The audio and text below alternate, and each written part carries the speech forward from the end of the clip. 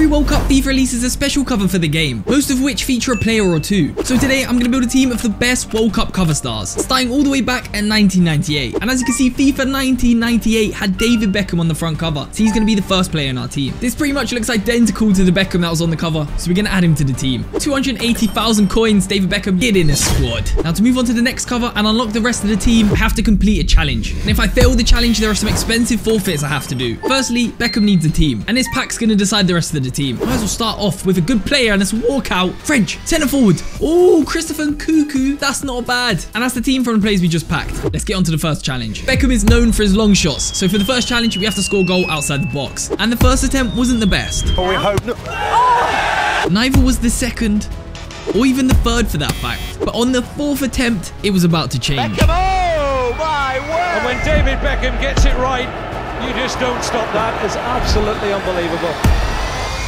Also, I thought. But then on the fifth attempt, we finally scored the long shot. Come on. It took a while, but we completed that challenge, which means we can move on to the next cover star. And from the looks of it, it looks as if there's no players on the 2002 World Cup. I mean, it would have been nice if that was the cover. To be fair, though. So as there's no cover star on the 2002 World Cup cover, we're going to add the original 2002 cover star, which is Thierry Henry. 310,000 coins. And if you want to be able to afford players like Thierry Henry, then make sure to check out U7Buy for cheap and reliable foot coins and use my code SIM2 for an extra 5% off. On top of that, U7Buy giving away 5 million coins, and all you have to do is comment down below Henry at U7Buy, and I'll post the giveaway link in the pinned comment. Moving on to challenge number 2, we're going to get Thierry Henry his first international hat-trick, because fun fact, although he's the all-time top goal scorer for France, well, not anymore because Giroud just overtook him, he has actually never scored a hat-trick. And as soon as the game started, we had this opportunity. This is going to be his first hat-trick. Oh my god! He fluffed the final shot and I could have scored within a minute. But straight after, we got that goal. Henry! Let's go! That's one. You're gonna tit. Oh! And then the second goal followed.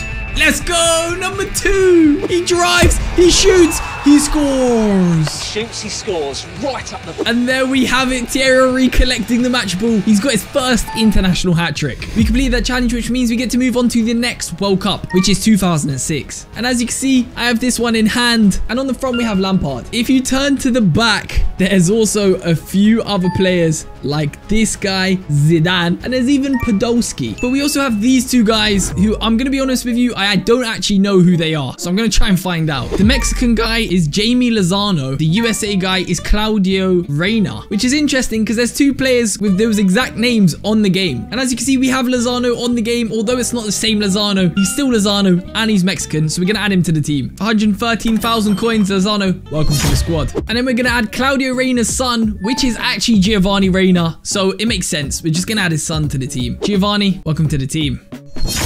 We're meant to be adding the cover stars, so I guess we've got to add Lampard to the team. Lampard, welcome to the squad. For the next challenge, as we added 3 new players, we have to score 3 different types of goals. Lampard needs to score a long shot, Reyna needs to score a finesse, and Lozano needs to score a chip. And straight away, Reyna got his finesse. I thought I missed. Let's go, we got the finesse. And then Lozano tried his chip, but he missed horribly. Why was it so powerful? However, the second time's a charm, and he got his chip. Bring him out! Oh, it doesn't matter. It doesn't matter. We've now got the chip. We just need the long shot from Lampard. And with Lampard's first long shot, he did this. Oh, but I didn't have to wait long as Lampard scored his second long shot. Oh my god, we done it! We completed that challenge, which means we're moving on to the next World Cup cover, which is 2010. And as you can see, this was the 2010 FIFA World Cup cover. Probably one of my favorite ones, if I'm honest. And also, this game mode was so good. However, there's no players on it. As there's no one on the cover of this one, we're going to have to go for the original FIFA 10 cover, which is this. And as you can see, there are 3 players on it. Rooney, Lampard, and Walcott. So what we're going to do is we're going to add Rooney to the team, but we're also going to add a South African player because I feel like they deserve it, especially because that World Cup was so good. It's time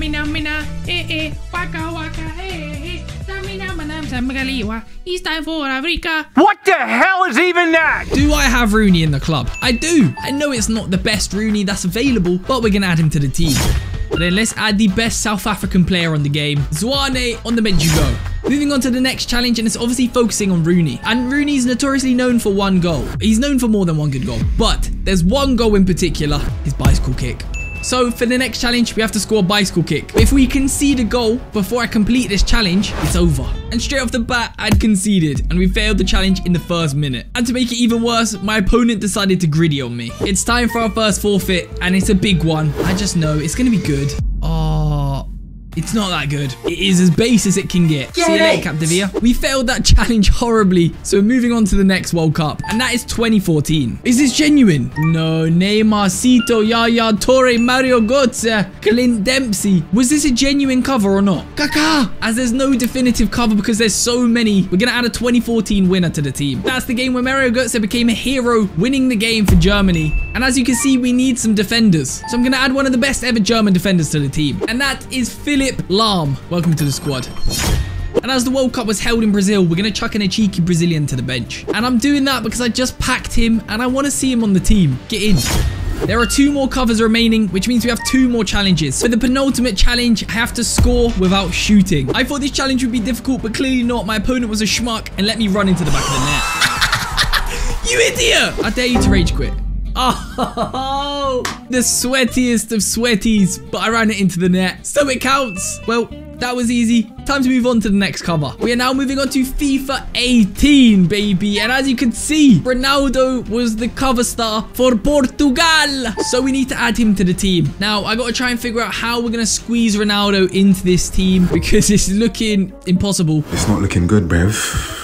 Lampard's going to have to play centre-back for the time being because we have to add Cristiano Ronaldo to the team. What? 78,000 coins for Ronaldo. Think about next year when Ronaldo moves to the Saudi Arabian team. He is going to be absolute fodder. Welcome to the squad. We're now moving on to the final challenge, which is inspired by the 2022 World Cup. And as there's been so many penalties in the World Cup so far, I'm going to have to win this last game by penalty only. And straight off the bat, I conceded, meaning I have to get a goal before I can score a penalty. And that goal followed shortly after.